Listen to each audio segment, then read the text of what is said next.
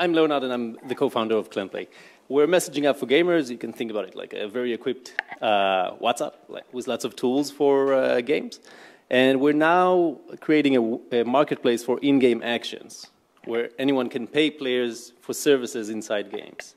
We want to create value for gamer skills.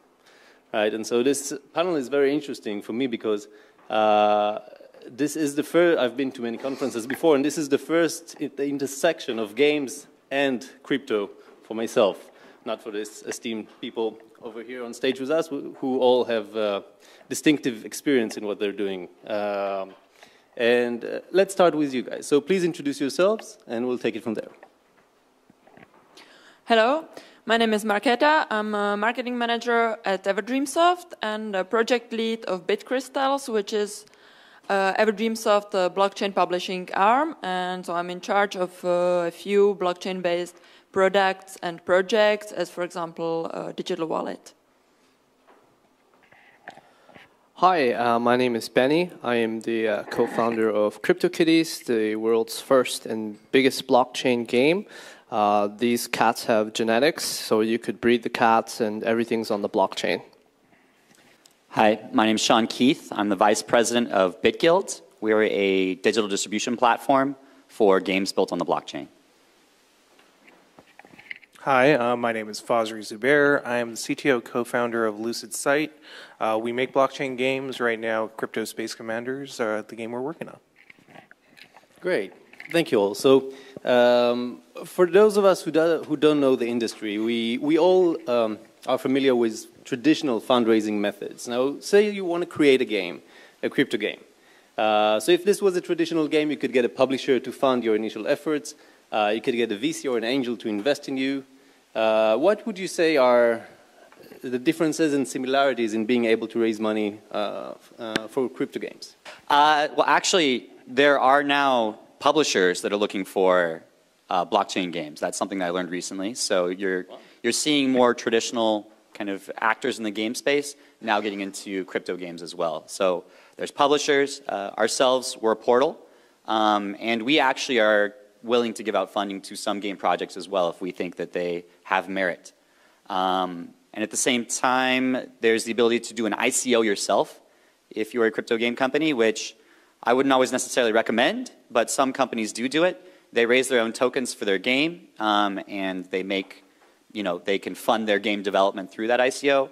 There's also initial item sales, which I'll let Fazri talk a little bit more about, because that's what they did, or are doing. Thanks, sir.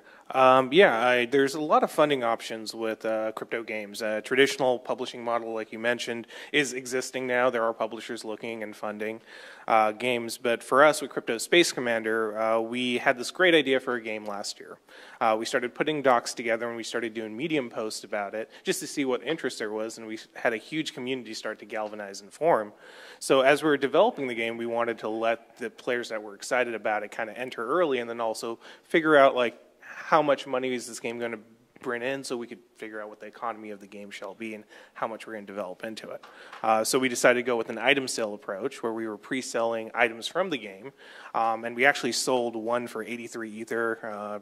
I think total, we had one player spend about $100,000 in items. It was a complete surprise, but it was great. And then he later came on into our Discord. He formed the first clan in the game. It's pretty exciting to see the players kind of galvanize. But with this crypto space, I think there's definitely an appetite to kind of pay early before the game is developed and then see how it fleshes out. Benny, you guys had a different approach, right? You fully developed the game and then started selling the items, which are collectibles, to players, right? Yeah, we kind of started off running a lot of genetic simulations for the cats. We had the upper limit of about 4 billion variations. And that was very important because we weren't too sure about the whole blockchain gaming. It was all of an experiment. We come from a startup background, so we have some gaming, but we mostly were building B2B SaaS. So I think that this brings a broader question of new business models that are enabled by blockchain games. And some of it could be offering your items for pre-sale, which a lot of blockchain games are doing, or kind of swapping in the virtual currency that you have in existing games with crypto tokens, and then have that as a way to have people invest into your game. But for us, yeah, we launched the game, and we had this concept of different generations of cats. And we have generation 0, which we would auction off every 15 minutes. It just shows up in the marketplace. The other kind of business model that we have is that in our marketplace where people are buying and selling kitties, we take a percentage cut, so 3.75%. So you could imagine that right now there's about, I think, 770,000 cats in the marketplace. And people all over the world are buying, selling, trading, breeding, and then we just take a percentage cut of that. And some people may have questions of, where's the gameplay, right? Like, this is like very, very basic, just buying, trading cats. But yeah, I mean, we could talk more about it, but the concept of extensibility, where there's like people who, like developers building kitty races, kitty hats, kitty battles, the gaming experiences come from a supercharged community and third-party developers. And the interesting thing is, the more that people build on top of it, the more value the cats become. So there are new business models besides ads or heavy UA campaigns that are unexplored. And one more point: after you've reached your initial success, you've proven that world-class VCs are interested in the space, and you just secured a major investment recently, right? Yeah, we raised a Series A with our lead investors, Union Square and Andreessen Horowitz. Way to go. Markéta, so when we spoke yesterday towards the panel, you said that you guys did an interesting approach. You took an interesting approach. So first of all, your ICO was... yes, it was in 2015. It's a different decade, I think, right, in crypto. Definitely.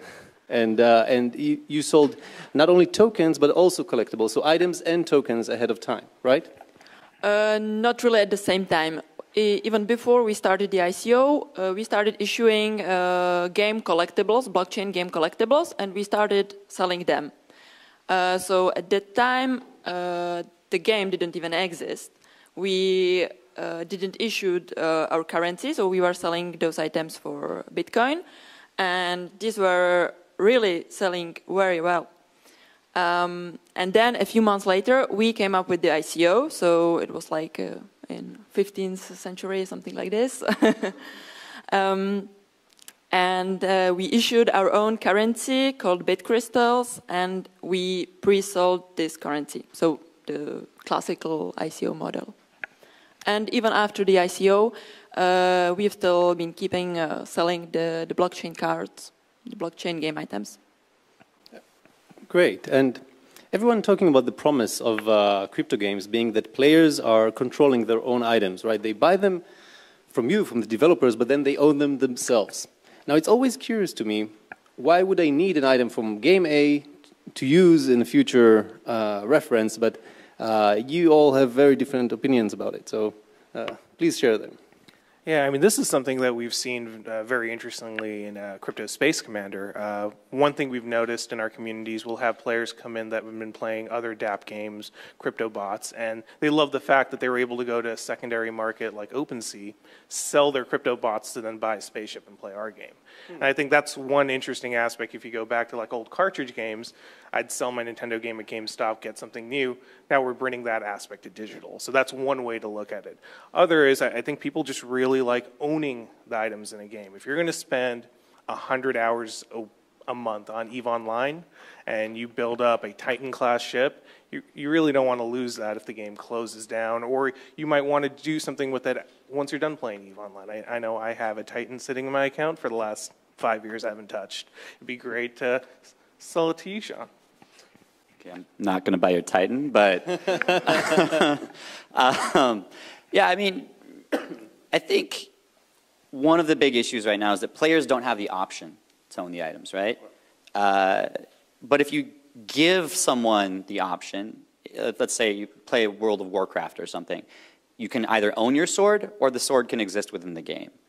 You know, if you're a big gamer, that whole idea of owning the digital item that you hold so dear really strikes a really powerful chord. And so I think it's not necessarily a problem that exists, but later as blockchain technology moves forward, there's more games that are tokenizing their assets.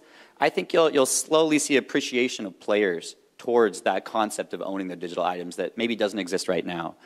At the same time, you know, we're still in the very infantile or the beginning stages of blockchain, and as more blockchain games come about, you know, something that we talk about sometimes in the industry is that you'll have interoperability of these assets.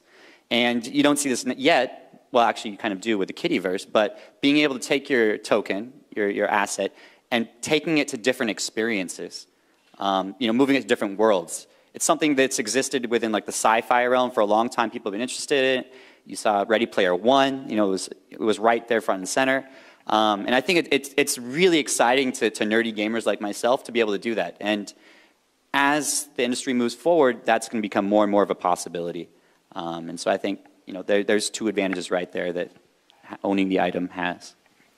Yeah, one interesting thing about the true ownership of digital items, because we recently ran a survey amongst our players, and it came out that they really appreciate the fact they own their assets, and that's not only for their financial value, for the fact that they can resell them later, but there is something emotional as well.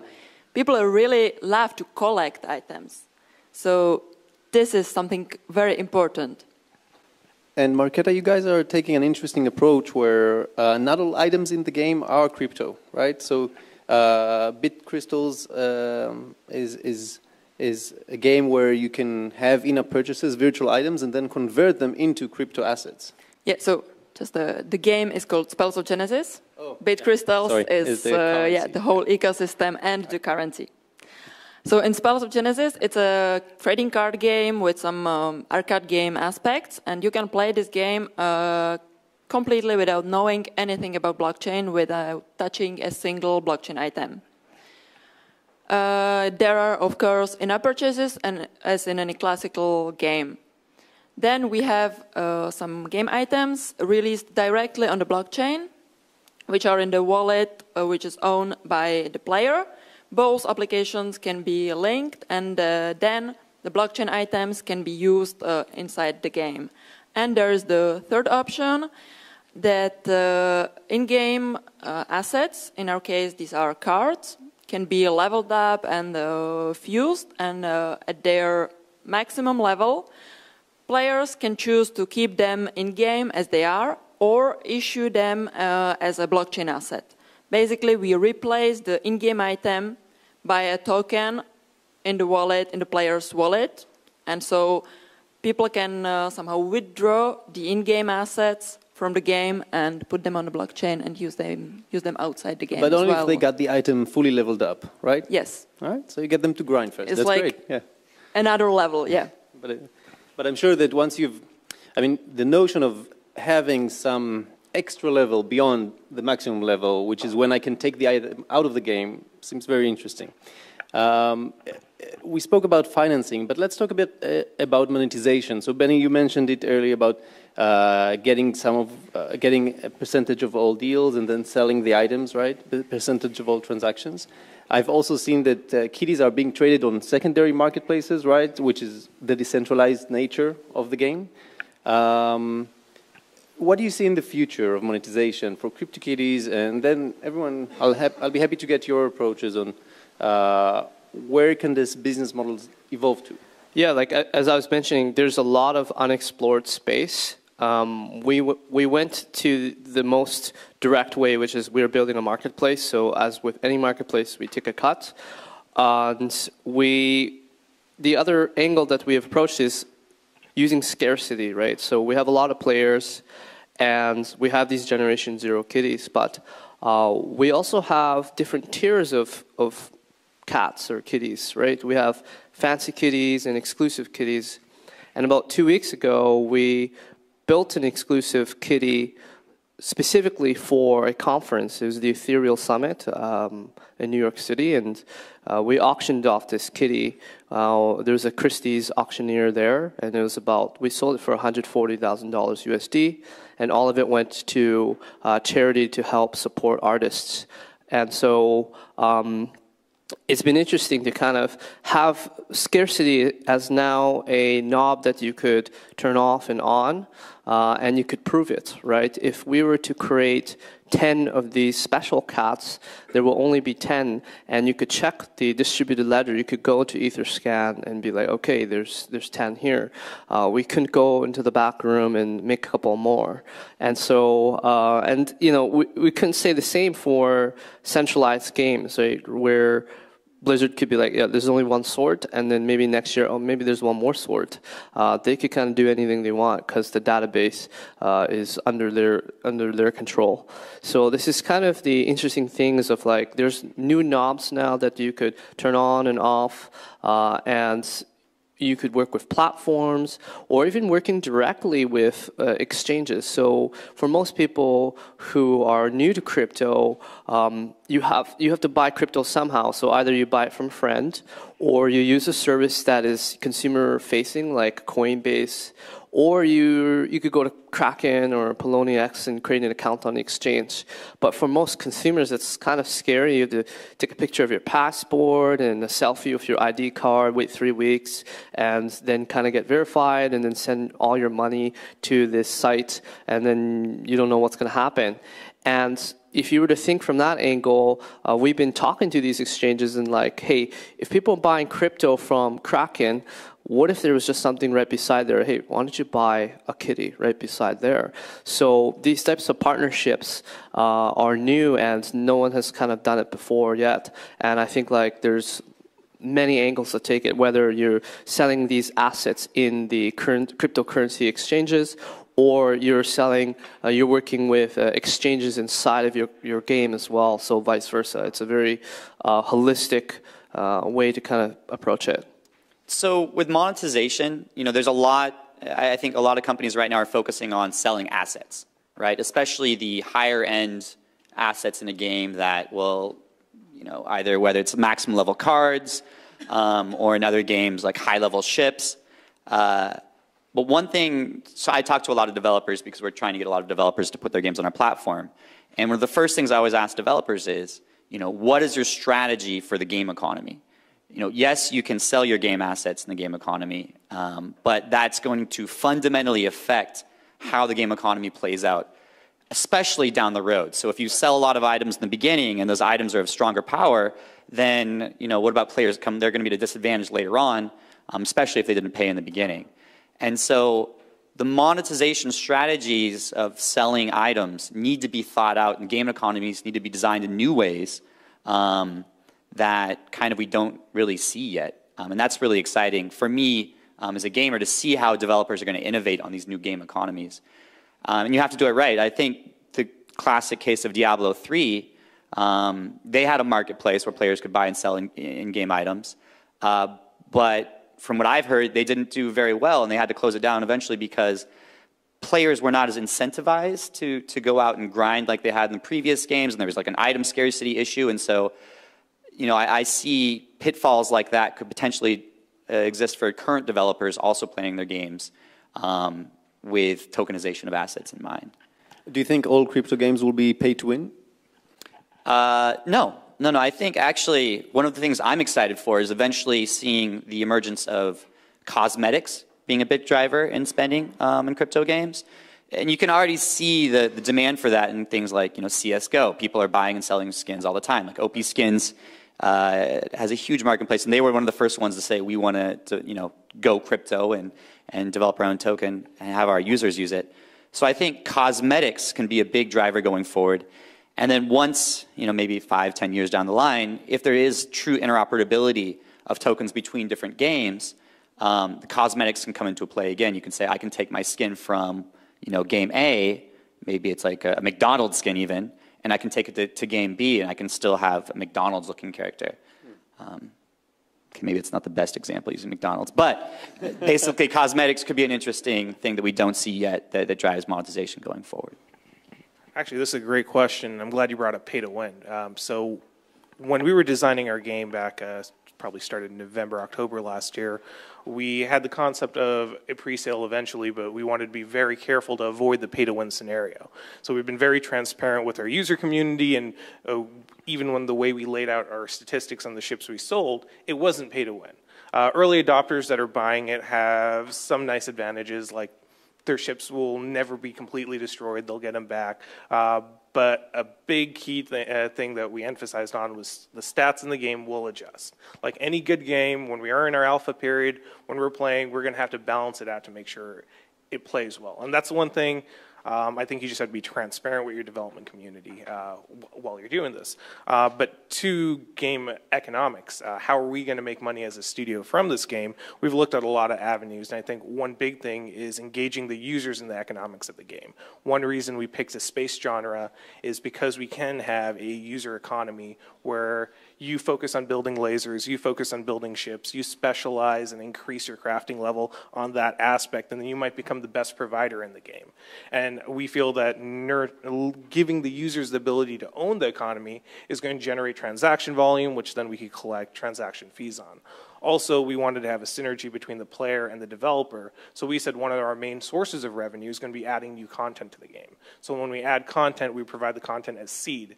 So we will seed a new ship class. Maybe we'll sell 100 of them at a premium price. Players who then acquire them will then be the ones manufacturing them massively for the rest of the game universe. So like blueprints. Yeah, exactly. So those are the economic vehicles that we're looking to use to continue and create a game that's going to last, a year, 2 years, 10 years, hopefully. Your game, Crypto Space Commander, so it also involves mining, and there's a lot of places for players to interact, right? And do you see that economy evolving into paying for services, players uniting, creating groups and coalitions and so on? Absolutely. Actually, it's already happened. We have been completely surprised at the engagement of our user community. We launched a mini game just to let early players start mapping out the universe. We created 50 star systems. They could send their ships out that they've pre-bought on like kind of like an idle clicker style. Send it, come back in 40 hours and see what it collected. And people started setting up websites where they're now decoding our algorithm and figuring out where all the core resources were. In 48 hours, all the rare resources were just completely gone out of 100 million we seeded. It was just ridiculous. But it's great to see this type of engagement, and I think one of my favorite stories about this was one of our players came on and said his 8-year-old son would wake up every morning, go to Etherscan, paste his Ethereum address to see what they collected the night before. And we launched an event, a wormhole event, which just accelerated the collection rate. And his 8-year-old son's exact words like, upgrades. The next day he goes in and he's just like, whoa, you got like 10 times as much in the night. But it's definitely great to see like there's engagement from like the player is probably in his mid-30s, but his son is starting to see the value of collecting these items, collecting those resources, actually having ownership. He wasn't using the game UI. He was going to Etherscan to see, because that's like a third-party verification that that's something you actually own. Quickly chime in with one more thing. I think we're going to see different kind of gamers emerging too as blockchain technology goes forward. So we think of traditional gamers as gamers that participate in the game loops within the game. Yeah. Play Mario Kart, race a car, play Smash Brothers, do a fighting thing. But with games now, you can actually have speculators, so people that get in really early, they buy assets because they're hoping to flip the assets for value.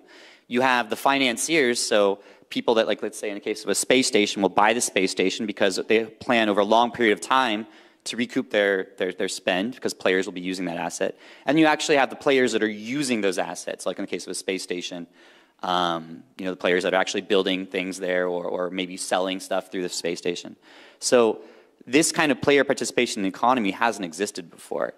But you can already see it happen in games like Crypto Space Commander, and other games, like F-Town, I think, is another example out there that has it. And I'm excited to see how game developers going forward will create these opportunities for not only traditional game players, but also for the speculators or for the financiers to participate in the games as well. But you guys can take an active role, because you're not only a platform, you're also developing games, right? Yeah, so we do have some internal development, and talking to so many different game companies out there, we try to anticipate what kind of trends there are, what kind of, what kind of games the players are looking for right now. And if someone else is developing a game like that already, then maybe we'll stay away from it. But if we can identify underserved game genres or underserved game types out there, then yes, we might develop a game for that. Hopefully, and this is knock on wood, once we get enough game developers to put their games on our platform, and we're going to try to build a repository of standardized game assets through all of our developers, right? So at the beginning, very simple, probably like 2D art. I own a ship that's represented by a 2D art piece. If we can standardize all of that, we can actually make game experiences that will reference all of our game developed partners, all of their assets within our game. Because the tokens will live in their wallets, and we'll be able to reference those tokens using a standardized library. I want to touch about what you said and ask you, Markéta, and then lead this to everyone else. So we're speaking about platforms, and it's a good question on where do these games live, right? Can they live anywhere? Can they live on console? Can you create crypto console games? Can you create crypto mobile games? So your game lives on main mobile platforms, right? It's available on iOS and Android. How did you make that happen? Yeah, so our game is a mobile game, and actually it's kind of workaround because we don't have you cannot purchase the blockchain assets directly in the game. As I explained before, it might be seen as a classical game with in-app purchases. So that's why it can live on App Store and Google Play, and it's an additional option to adding blockchain assets in this game. So when players are buying your in-app purchase items, they pay Apple and Google, or you pay Apple and Google their cut, right? Yeah, it's completely the classical way, yeah. And then how do you blend in crypto assets? So, as I explained, there's the game and there is a wallet. Because the blockchain assets are owned by you, not by the game, not by the developers, by the game database. So you have your wallet, and you can bind your wallet to your game account, and then every time you connect to the game just looks into your wallet and uses the assets which are in your wallet without taking them really from moving them from your wallet. You still have That's great. So you can display crypto assets even if they were acquired in different platforms. Yes, definitely. All right. What do the rest of you think about current platforms and future platforms for the industry? Well, discoverability is a huge problem right now for blockchain games. The paved road for UA for traditional or mobile games is pretty clear-cut, I guess. For us, we cannot run Facebook ads, we can't run Twitter ads, we could barely run Google ads. So how do people find out about blockchain games? It's quite difficult. Fortunately for us, we've gotten a lot of press, but we look in as the industry in total, like how do new players who want to play Crypto Space Commander or ETH how do they find out? And it's really challenging. Fortunately, there are platforms like BitGuild and a bunch more that are popping up, and they're trying to be the center of finding these new game experiences. Not only that, Apple and Google, existing great distribution platforms, there is that challenge of, they can't take 30% of the assets, right? If I'm buying a $100,000 cat, there's no way that Apple's going to take 30% of that, especially if it's an Ether. Like, they don't have an Ethereum wallet, and if they did, like, how would they manage it? Right? They don't have a strategy for it yet, but I'm sure they're working on it. So everything that we're doing is very new, and there may be a rise of new distribution channels that new blockchain games will have to pursue, at least in the meantime until Apple and Google figure out a strategy to accommodate for blockchain games. And then platforms like BitGuild and a bunch of them that are being worked on are going to be trying to consolidate all these games under one roof. So then a player could go there and then find a bunch of other games as well.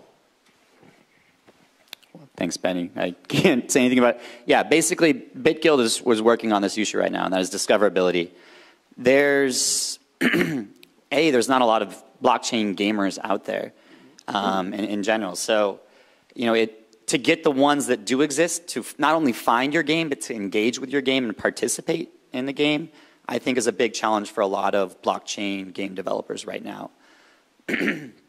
And that's what we're trying to do at BitGuild, and we recognize that problem. These games need players, so let's build that user base, let's foster that community, and become a place where they can go to find these games, to discover new experiences. So on the portal side, the platform side, that's what we're trying to do. But I think one of the other kind of segments of your question is, what kind of games are being built, right? So not only, right now we see a lot of blockchain games being built on the web, right? They're very, usually relatively simple experiences. But I see a lot more AAA developers starting to, say, hey, we're going to make a AAA game. I know you guys out there are doing that. So going forward, we're going to see more client-based games where blockchain, like marketplaces and buying and selling assets, is actually baked into the client itself. And so I see that as being an emerging trend. And then, again, mobile. There's a lot more companies interested in combining their mobile games with the blockchain. But I think it's the solutions right now aren't very good necessarily for the user experience. You have to create a separate app. You have to send players between the game to that separate app, the wallet. And then there's the issue of having a mobile wallet. So hopefully as we go forward, blockchain technology will progress in the way that the user experience will get a lot better, no matter if it's for a mobile game, a PC client game, or even for a web game. And so yeah, we're going to see more than just the web games that exist right now. Yeah, just to add to that real quick, I'm a big believer that most of these games are going to go client. Just like early iOS games were Java Web, then App Store came out. Now you have native apps, and that's something along the lines we're working with CSE. We have a standalone Unity client. We'll have a mobile client that has built-in wallet tech, and we actually have a working prototype of an Unreal Ethereum wallet tech for integration as well. But I think that's how you're going to end up getting the mass users in. All right, so I'm going to ask you this. You all talk about AAA games. What can the current protocols support now in terms of what can they do, what are the envelope boundaries? And non-technical answer, please. Well, I mean, there's lots of good technical responses to this one, but the boundaries mainly are the network speed. And I think a big component of this is early games tried to use all blockchain all the time. And what we learned was from CryptoKitties crashing the Ethereum network slightly for a little while, is we definitely have to look at this a little bit more logically. With Crypto Space Commander, 95% of our game does not happen on chain. We use standard game tech, and that's how we're going to achieve scalability. An average user might only need to interact with the chain once a week to synchronize, and that's all done back end through our servers. So that's kind of an approach we're doing. So from that point of view, we feel like we can make almost any game, even on Ethereum as it is today, just by being intelligent about when we write to the blockchain and how we do it. So kind of following that, the TPS, transactions per second issue, is a very big issue on the Ethereum blockchain. If you want to buy something, it can take upwards of 10 minutes or even longer, depending.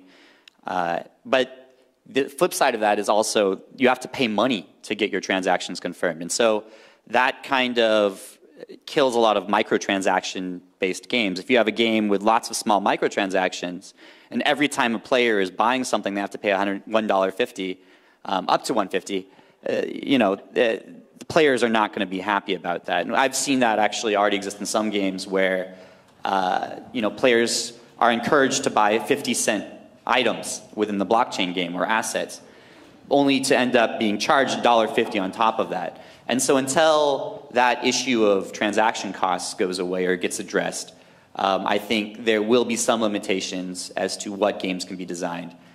You can design your game any way you want to, but if you want to have a good user experience, you can't have that $1.50 on top of like a very small microtransaction. Or maybe you can. I just haven't seen a good implementation of it yet.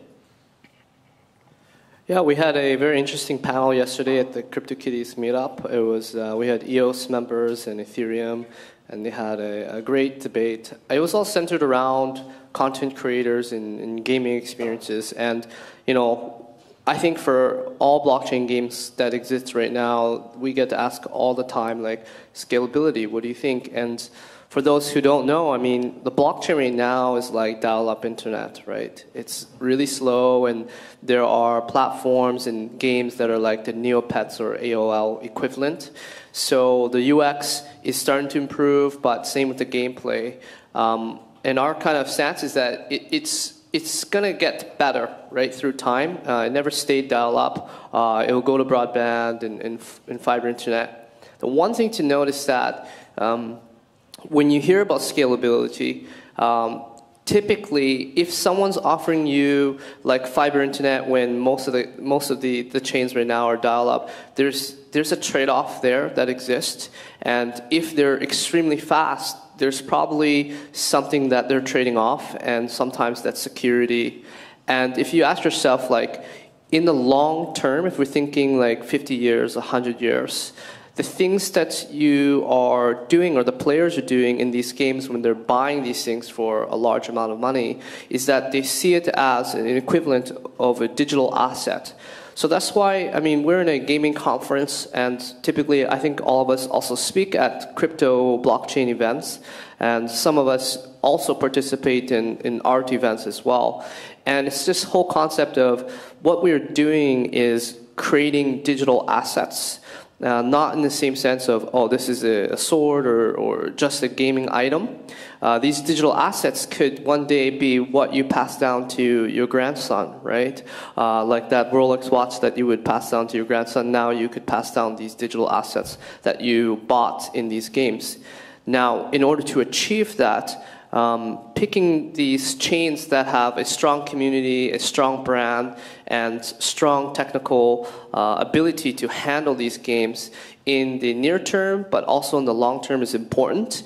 Because what's worse is that if you paid for $100,000 for an in-game or this digital asset, that in maybe 20 years this chain shuts down or it forks or something really bad happens, everything that you've known that you thought had value is not secure, or maybe there's a really big hack that happens, right? So it's very important that unlike building startups or games where it's iterative and you could release a patch, when you're designing a blockchain game, you're really focusing heavily on the economics. But if you're creating smart contracts for these items you intend for it to live for many, many, many years, like hundreds or thousands of years. And for most of us, we can't think that far. We just think maybe till next year or 6 months. But we want these kitties, or we want all of our digital assets to outlive all of us and be able to pass down. So scalability is a problem. But make sure that when you're evaluating these trade-offs, that something that works fast now may have issues later down the road. Yeah, I think really in general, the current boundaries, the current issues won't be issues anymore maybe in a few months or a few years, but there will be new ones because the boundaries will move constantly. We are just in the beginning of discovering what can we do with blockchain currently, so it's really a living ecosystem. All right, so let's continue with this question about what crypto games are holding in the future. So a year from now, 2 years from now, where do you think crypto games will evolve to? And then if you want, we can take questions from the audience. That's really hard to say. What I think will persist a year from now, 2 years from now, is going to be ownership, and I think player involvement in the gaming economy. I think those are two things that are just fundamental to what's been introduced with blockchain. How technology is going to evolve, where Ethereum is going to be, is there going to be a new blockchain at that point? Probably, but we'll see. Yeah, I mean, it's really hard to say where it's going to be in like 1 or 2 years, but maybe in 5 to 10 years, there's a couple things that I think have a lot of potential. One is user-generated content. With smart contracts, suddenly users can create their asset, put it up there, and you can actually kind of de-link game assets to game experiences. Again, as long as game experience creators can reference assets in a standardized way, there's nothing holding you back from just going up, creating an asset, like an art piece that you like, giving that art piece like a description, and then allowing players to buy that piece, that asset, and take it into a game experience that the game developer allows for. So that's one interesting element. The other one is, again, item interoperability, taking your sword that you love into another game because that game developer figures out a way to reference that sword in a standardized manner. So unlike AR or VR games, I firmly believe that next year that this room would probably be quadrupled in size. There will be conferences dedicated to, there's already conferences dedicated to blockchain games and publications that are popping up, like Pocket Gamer having a really strong publication directed to blockchain games. GDC this year, there was a few blockchain games, few platforms there. I think there would be like a huge area that would be full of blockchain games. The reason being, unlike VR, AR, there are strong economic and incentives that are built in or baked in with building blockchain games. Right now, a lot of people in the room are kind of sitting on two ends. One end being thinking about, man, I don't know what blockchain is, and I think it's complicated, and I think building a blockchain game is extremely hard.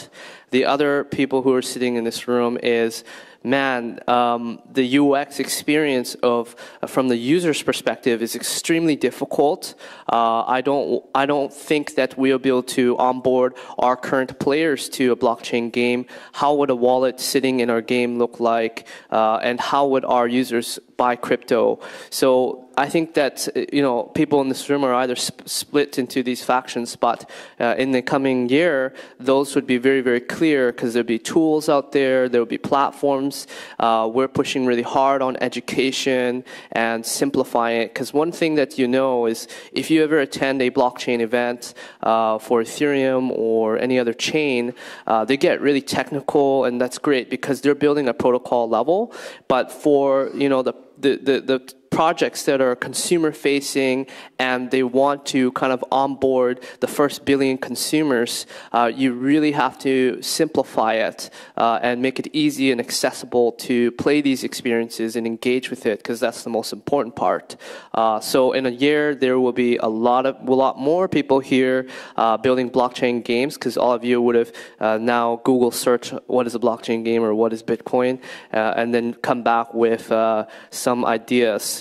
The one thing, for us is that we think that building a blockchain game, the game part is actually what you guys are good at, and it's quite difficult.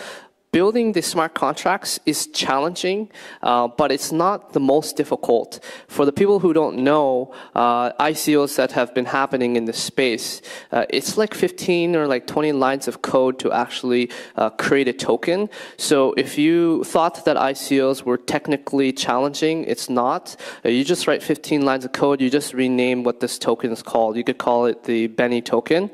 And basically 99% of it is marketing and hype and community building. So that's what ICOs are doing when they were doing just writing a white paper, and then they have a token and they're trying to sell it.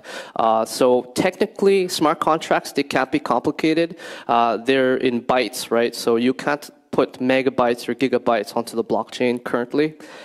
So building a blockchain game, I'm sure you'll figure it out. There will be tools out there. There's already platforms out there. But the UX experience is another field, because right now there's like 5 tools or 3 tools you have to use.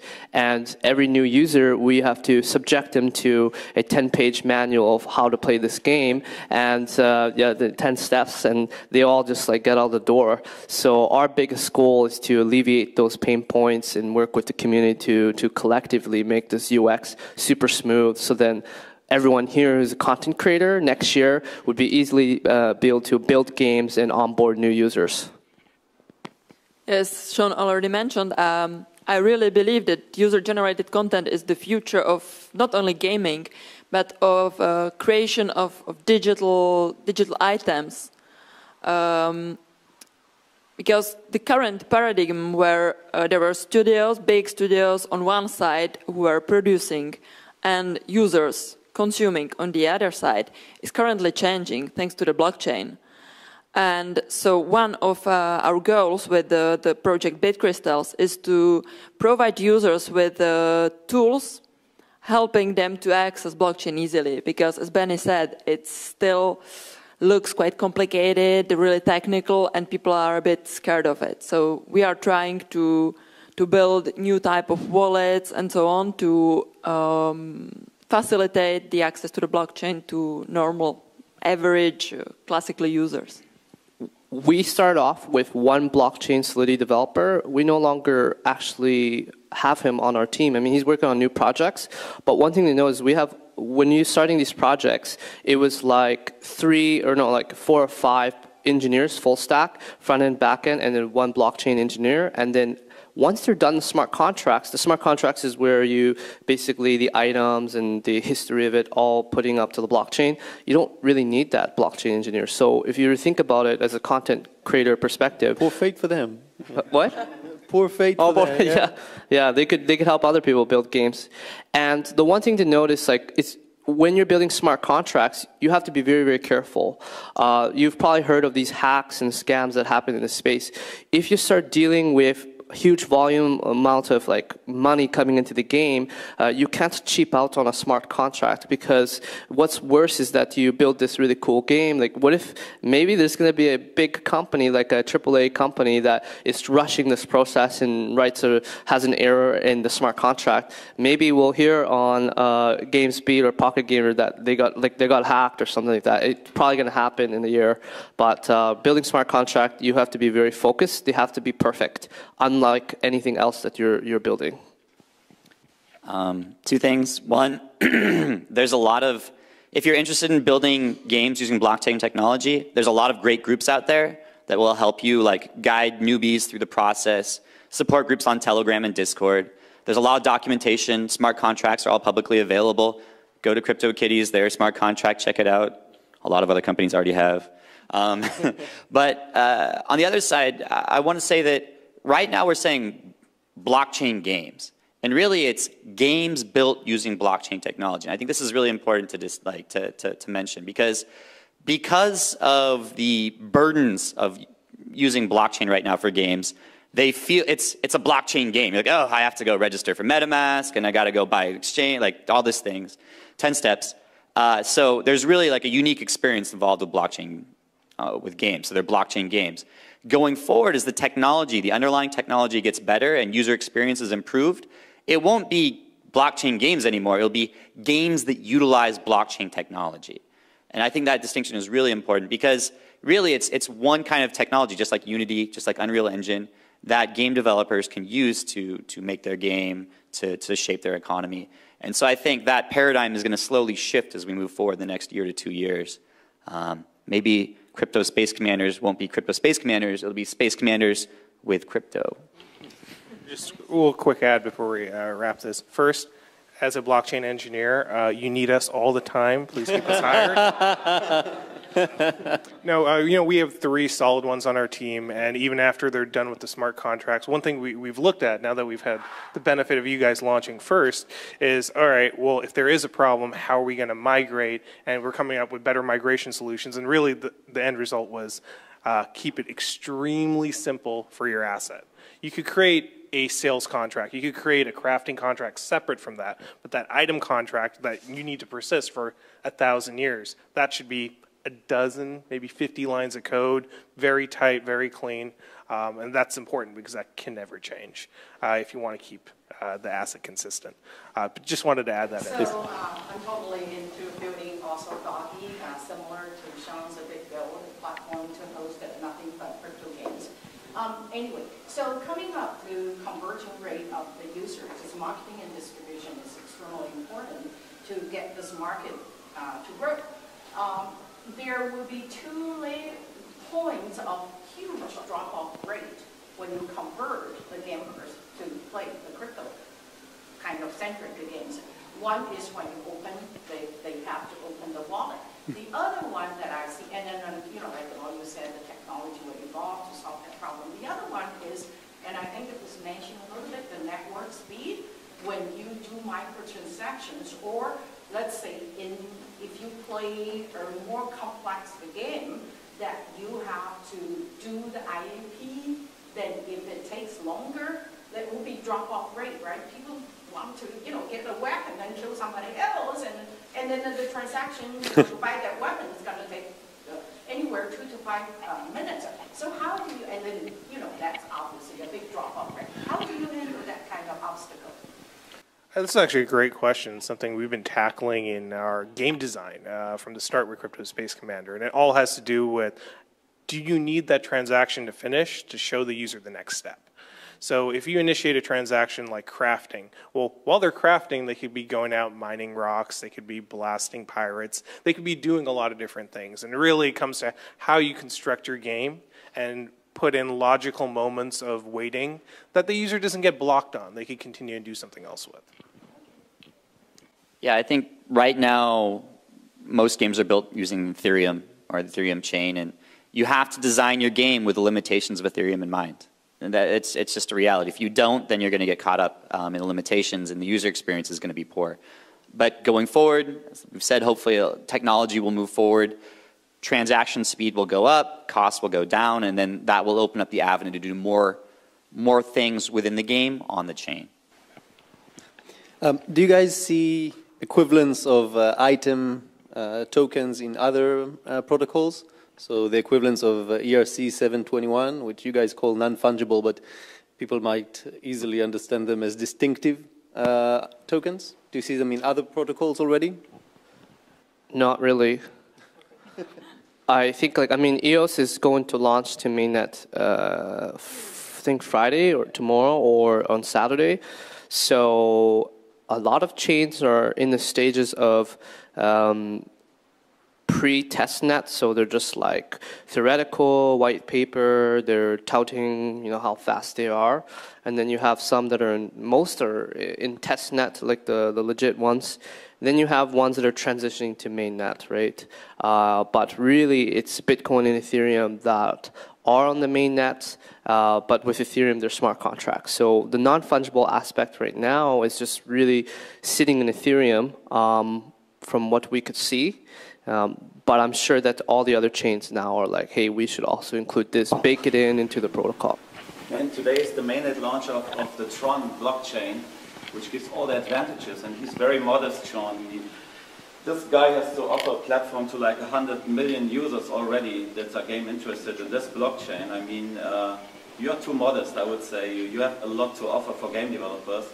So the Tron blockchain that is launching today has a lot to offer for the games industry, I believe. So forget about Ethereum and go for the gaming dedicated blockchain that is, of course, very efficient, and you can make microtransactions for like zero costs. Please answer the question. Yeah. Justin Sun, the founder of Tron, is one of our advisors, and we do talk to them closely. I mean, I think it's important for everyone in the space. It behooves you to follow the developments of all the chains. Tron, EOS, Hashgraph, Loom, everything. Not only chains, but like sidechain projects or technology that builds on primary chains. Because really, there is a lot of talk out there right now. So many people are talking about, we're going to have hundreds of thousands of transactions per second at zero cost. But we don't actually know what the silver bullet's going to be yet. And there's probably space out there for multiple main chains to exist for different functions, right? Entertainment, finance. And so we're, at BitGuild, we're following closely the development of all this technology so that eventually not only can we provide our user base with a better experience using better technology, but also we can work with our developers, the developers that we're partnering with, and encourage them to adopt newer and better technology that will lead to better player experiences as well. Thank you very much, everyone. It was a great panel.